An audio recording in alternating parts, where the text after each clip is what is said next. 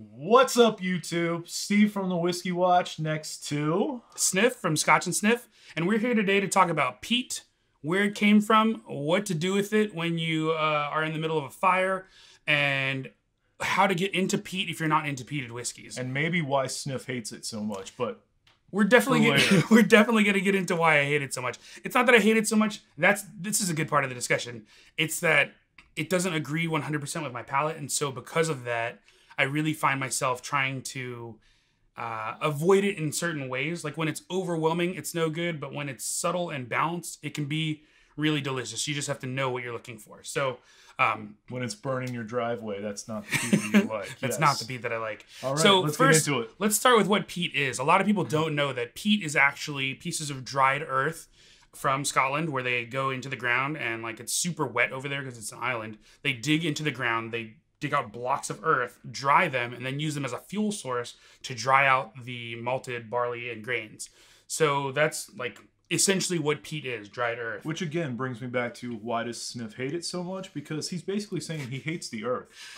Correct. That's what I got. Wait, no, that's not what kind of. So I hate burnt, dried earth, but not all of it. So the French have a word for this, terroir, which just means where it's from, the location where it's from. So when you hear French fancy people talking about wine, like, ooh, I love the terroir, I have these boudoir. Like whatever it is they're talking about, I just said boudoir. That's weird.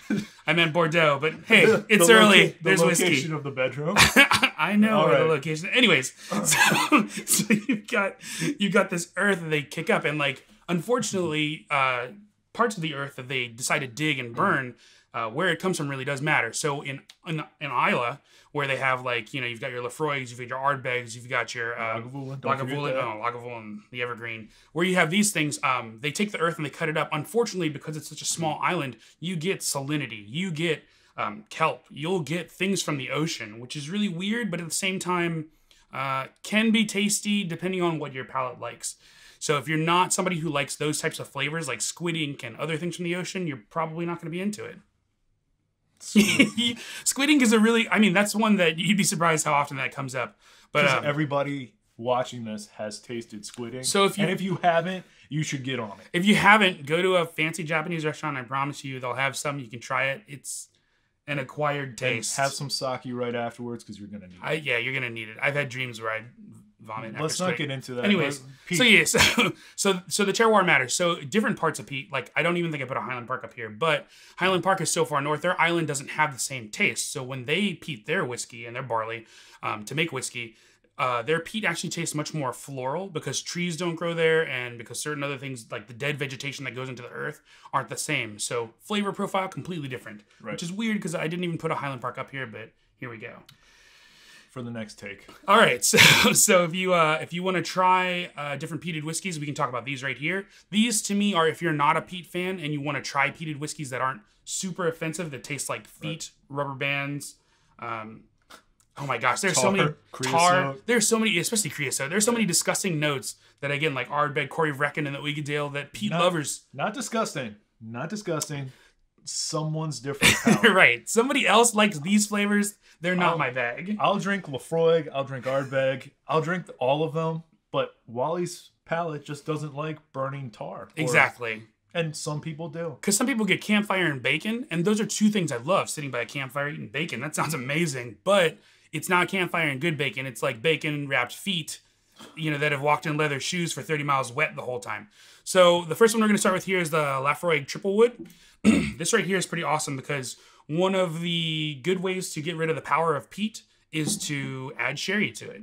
So they've got some sherry casks that they've thrown in there, and that's really sweetened it up a little bit. Right. Not so much that it's overwhelming, but it's a really good balance of like, here's our peat, here's some sweet sherry. And I think if you notice here what Wally has set up peat-wise, you're going to find some sherry, also some sherry, I think, on the Dark Cove, some rum, and then some more sherry. Yeah. And then just a very light, heathery peat that, again, speaks more to Wally's palate than maybe your usual peat head. So let's keep going down. So Dark Cove, you've talked about that a lot on YouTube and Instagram. Yep.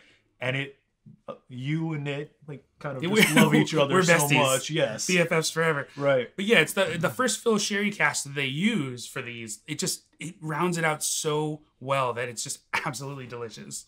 So, but I even find peat heads who love this though. Right. Because they're still getting those Ardbeg notes in the background that they really, really like. It's a great crossover to get someone who thinks that peat will just blow you away, like say a 10-year-old Lefroy. Yes. You give them this guy.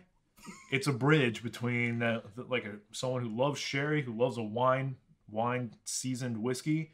Get them a little bit more into peat, and then maybe they'll go down through the Ardbeg range, or maybe go to Laga or something like that. Who knows? So that's part of the problem. So if you don't like that smoky whiskey, that typical smoky whiskey, it's okay. These are going to be good to try to get into it. But if you still find yourself like me, like I mean, for years now, I've really tried, and people are like, "Oh, you'll start to like it. You'll start to like it." I just don't. Like, it's just not my thing. It's one of his major flaws. But moving past that, no one's perfect. No one's perfect. No whiskey is perfect. It's never gonna be like.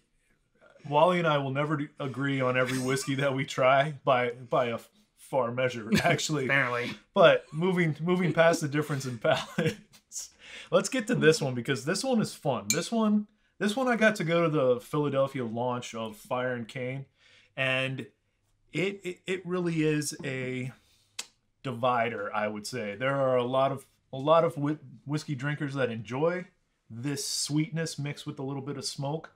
And I don't know where Glenfiddich gets their rum casks from. Maybe you do.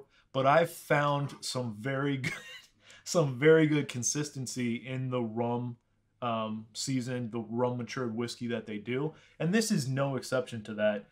My one thought with this was that they could have upped the smoke a little bit to even up the sweetness. But Wally, on the other hand, has some other thoughts. I think it's just right the way that it is. That's the best part about it. The only thing it's weird because you think it could use more smoke, and to me, it's just the right amount. Because sometimes I'll sit down and taste it, and based on what I've eaten during the day and everything else, like sometimes all I get is that smoke, and I'm like, okay, this is super peated. Were you eating bacon wrapped feet that night, perhaps? Whatever you're into. Hey, that was your tasting note earlier. Bacon wrapped feet by the fire. You gotta try these things. If you don't try them, you won't know what they taste like. Oh boy, I'll pass. And then like sometimes I'll sit there and I'll drink it and it's like pure sugar, just like sugarcane rum. It's so good. So it's it's a good balance. One thing I did with this, I actually have at home the travel retail exclusive peated Glenfiddich. No age statement on it. The vintage cask. And I actually blended it with the 21 year, the Grand Reserva, Rum Reserve, whatever they call it these days. And I was able to do a different fractions of smoke and then the rum aged one. And I actually found that a 50% 21-year-old and a 50% peated actually tasted a little bit better than this. Oh, okay.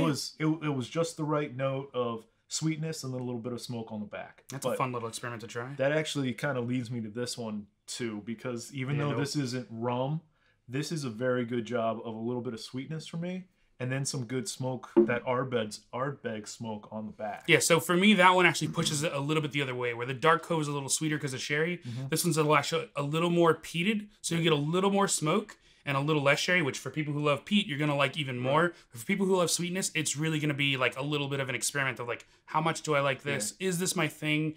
And it'll be a good tell for you to let you know, like, oh, I definitely want to go into smoke, or I definitely do not want to go into smoke. It's very much like almost the edge of the cliff into peat, right? Like you either take that jump and believe that you can fly, or you go back the other way and get into the sherry stuff again. We don't talk about illegal commercials here on Scotch and Sniff.